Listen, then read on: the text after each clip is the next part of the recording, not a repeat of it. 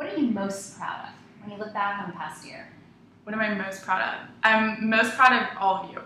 Honestly, I'm most proud of our community. Sometimes when you're founding a company, it can be really tough and you can get lost in the day-to-day and, you know, what's the next thing I need to do? What's the next thing I need to do? And the only thing that solves that, the only catharsis is meeting one of you and finding out that actually everything that we're doing is having an impact on you and that it's worth the sweat, it's worth, you know, it's worth the difficulty sometimes.